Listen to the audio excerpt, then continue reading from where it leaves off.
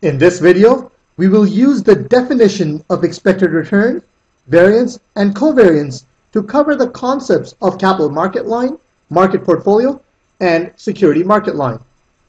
The matrix here shows three possible economic scenarios: boom, stable, and recession. The probability that economic outcome will be boom is 1 over 4, or 25%, and in that scenario, the return on market portfolio will be 20%, and the return on a security A will be 25%. The probability that economic outcome will be stable is 1 over 2, or 50%, and in that event, the return on market portfolio will be 10%, and return on security A will be 15%.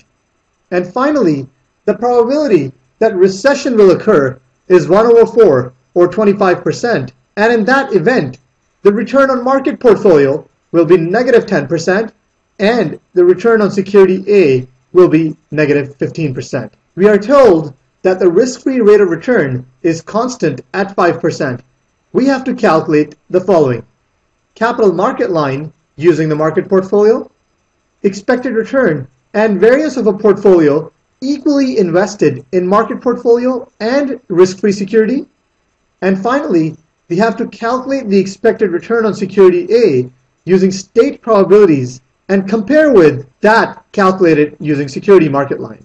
Let's start by estimating the equation for capital market line, and for that, we need to know the expected return and variance of the market portfolio. So the expected return on market portfolio equals the return on market portfolio if boom were to occur times the probability of boom plus the return on market portfolio if economic outcome is stable times the probability of stable economic outcome plus the return on the portfolio if recession were to occur times the probability of recession. Plugging in the values, we get the following: the return on market portfolio if boom were to occur times the probability of boom plus the return on market portfolio in the event of stable economic outcome times the probability of that outcome plus the return on market portfolio in times of recession times the probability of recession.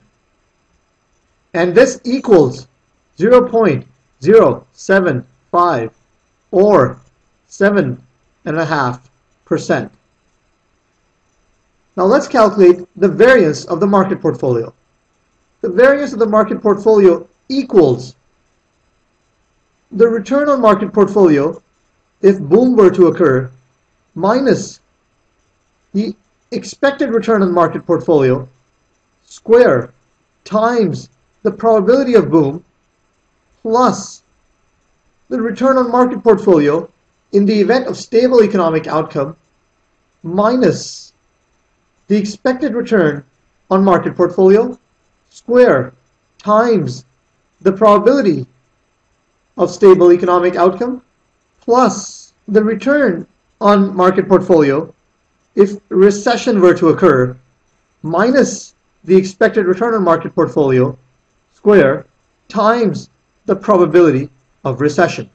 Plugging in the values, the return on market portfolio if boom were to occur minus the expected return on market portfolio square times the probability of boom occurring plus the return on market portfolio in the event of stable economic outcome minus the expected return on market portfolio square times the probability of stable economic outcome plus the return on market portfolio in the event of recession minus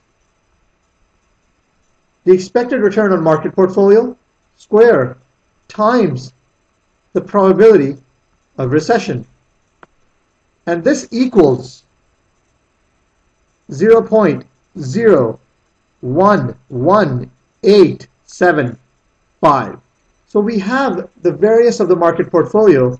The volatility of the market portfolio is just the square root of variance and equals the square root of 0.011875, which equals 0.109 or 10.9%.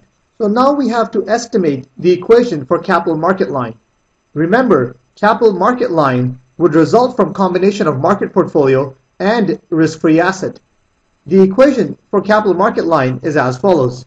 Expected return on a portfolio P equals the risk-free rate plus the expected return on market portfolio minus the risk-free rate divided by the volatility of the market portfolio times the volatility of the portfolio itself. Plugging in the values, we get 0.05 plus 0.075 minus 0.05 divided by 0.109 times the volatility of the portfolio. This in turn equals 0.05 plus 0.23 times the volatility of the portfolio. So the Sharpe ratio is just the slope of the capital market line, and in this case, the Sharpe ratio of the market portfolio is 0.23. So we have used the expected return and variance of the market portfolio to estimate the equation for the capital market line. Now we have to estimate the expected return and variance of a portfolio equally invested in market portfolio and risk-free security. So the expected return of the portfolio equals the proportion of portfolio invested in market portfolio times the expected return on the market portfolio plus the proportion of portfolio invested in risk-free security times the risk-free rate of return. And this equals 0.0625 or 6.25%. Since risk-free rate of return is assumed to be constant, its variance as well as covariance with other risky assets will be zero, and therefore the variance of the portfolio equally invested in market portfolio and risk-free security will be equal to the proportion of portfolio invested in market portfolio square times the variance of the market portfolio, which we just calculated. And this equals 0.00297 or 0.297%. So far we have calculated the expected return on market portfolio, the variance of the market portfolio, as well as the volatility or standard deviation of the market portfolio. We then use these results to estimate the equation for the capital market line. And finally, we have calculated the expected return and variance of a portfolio equally invested in market portfolio and risk-free security. Now we have to calculate the expected return on security A using state probabilities and compare with that calculated using security market line. So using the state probabilities, the expected return on security A equals the return on security A during boom times the probability of boom plus the return on security A during stable economic outcome times the probability of that outcome plus the return on security A during recession times the probability of recession. And this equals the return on security A during boom times the probability of boom plus the return on security A during stable economic outcome times the probability of that outcome plus the return on security A during recession times the probability of recession. and this equals 0.1 or 10%. Now we have to estimate the return on security A using security market line. Security market line displays the relationship between risk and expected return on an asset and shows the expected return on a security as a function of its beta with the market portfolio. So based on security market line, expected return on security A should equal the risk-free rate of return plus the beta of A times the expected return on market portfolio minus the risk-free rate. This is the equation for the security market line. We will first estimate the covariance of return on asset A with the return on market portfolio, and this equals the return on market portfolio during boom minus the mean return on market portfolio times the return on security A during boom minus the mean return on security A, which we just calculated to be 10%, times the probability of boom plus the return on market portfolio during stable economic outcome minus the mean return on market portfolio times the return on security A during stable economic outcome minus the mean return on security A times the probability of stable economic outcome plus the return on market portfolio during recession minus the mean return on market portfolio times the return on security A during recession minus the mean return on security A times the probability of recession.